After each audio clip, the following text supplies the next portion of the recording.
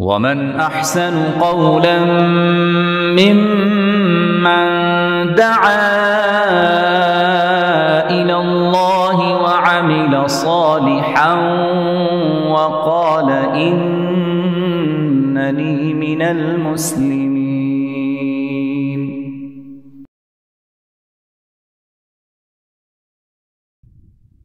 Alhamdulillahi Rabbil Alameen wa salatu wa salam ala Sayyidil Anbiya'i wal Mursaleen wa ala alihi wa ashabihi ajma'een. Rabbi shrah li sadri wa yassir li amri wahlul 'uqdatam min lisani yafqahu qawli. Assalamu alaikum wa rahmatullahi wa barakatuh. A common dhikr that we do on a regular basis in order to remember Allah subhanahu wa ta'ala, seek forgiveness for him, a dhikr that Rasul sallallahu alayhi wa sallam himself committed to and is reported to have said that he recites it or he repeats it over 100 times in a day is astaghfirullah. Right? Istighfar. Istighfar means to seek forgiveness. It comes from the root letter ghain, fa, and ra, which means to cover. Now, how does that relate to the meaning of seeking forgiveness? Ghafara, from the same root letter, we have another word in Arabic just to explain how the meaning of cover up applies to istighfar. Ghafara also is for the word mighfar, and mighfar is used for a helmet in Arabic. And what does the helmet do? It covers the head, right? So again, how does ghafara, the root meaning, apply to istighfar, which means to seek forgiveness? Well, it just does not mean to seek forgiveness. It also means to cover up the sin. So when we say astaghfirullah, we are asking Allah subhanahu wa ta'ala to forgive us of our sins and also cover them up, keep them private. May Allah subhanahu wa ta'ala accept our dua. It's one of the most simplest duas for istighfar. Now, istighfar can be made at any time of the day, at any moment of the day, and we can use words that indicate seeking forgiveness, any kind of word, right? And like we said, of the most simplest and the easiest is astaghfirullah, ighfirli, all of that, right? Now, the ways of maghfirah, seeking maghfirah, that is also important. Is there the best way to seek istighfar? Absolutely. Like in Surah Taha, Allah subhanahu wa ta'ala mentions, وَلِلَّهِ الْأَسْمَاءُ الْحُسْنَى. To Allah belongs all the beautiful names, فَدَعُوهُ بِهَا. Therefore, call Him or make dua to Him with them. When we are seeking forgiveness from Allah subhanahu wa ta'ala, it's most befitting that we call Allah subhanahu wa ta'ala with the names that link the attribute of forgiveness to Him. So for example, in the Quran, we have about 5 to 6 names that are commonly used that attribute the meaning of the one who forgives to the name, and those are, the first one is that of Ghaffar.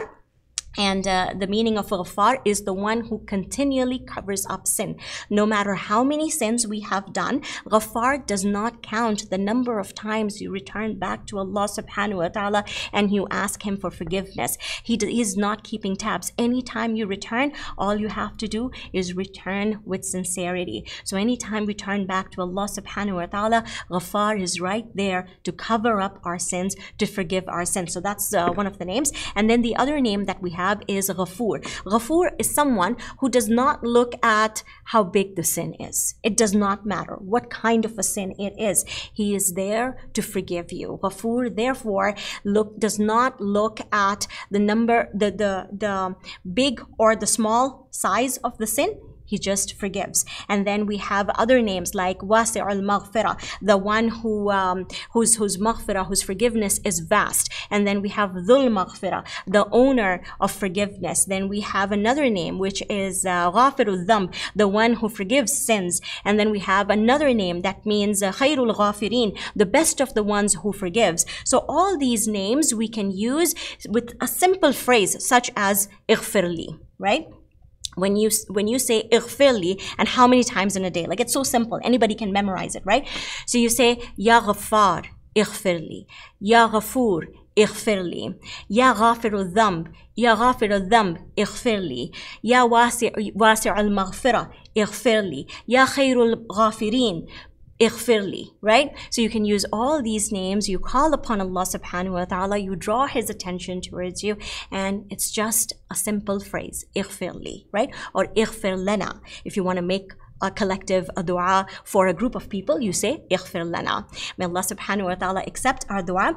I want to share with you another hadith of Rasul sallallahu alayhi wasallam that teaches us to seek the forgiveness of Allah subhanahu wa ta'ala, but not quite using the names of Allah. Of course, you say Allahumma, but not quite the names that we just spoke about. The phrase itself is so beautiful. It is hinting at the attribute of forgiveness when you are using that dua. So the dua was shared by Rasul sallallahu alayhi wasallam with a man who came to him all hopeless. He's like, I've committed a sin. He did not mention what sin it was. And he was like, I'm done. I'm destroyed. There's no hope for me, right? At that time, Rasul sallallahu alayhi wasallam sat him down and he taught him this dua. And he says, Qul, say, Allahumma maghfiratuk, your maghfirah, your forgiveness, awsa' min dhunubi. It is larger. Your forgiveness is larger than my sins. Wa rahmatuk, and your mercy, arja indi, gives me more hope than my deeds, min amali, meaning your forgiveness is larger than my sin, your mercy is more hopeful than all my deeds together, your rahmah gives me more hope than I did anything ever in my life, so forgive me. The man repeats after Rasul sallallahu alaihi wasallam, and then Rasul says, well, say it again. He repeats it. Rasul sallallahu alaihi wasallam says again, and he repeats it again, and then Rasul says, well, stand up and leave, your sins have been forgiven. Such a beautiful dua, right? A very simple dua where we are reiterating, or we're acknowledging the fact that my deeds are not sufficient. I am dependent on your mercy for the forgiveness of my sin. I am the one who is the most needy, therefore forgive me.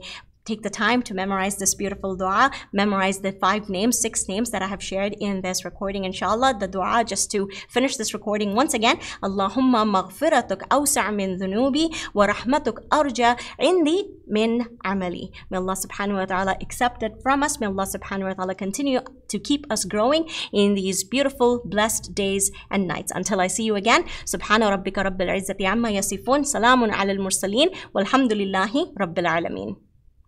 قد أفلح المؤمنون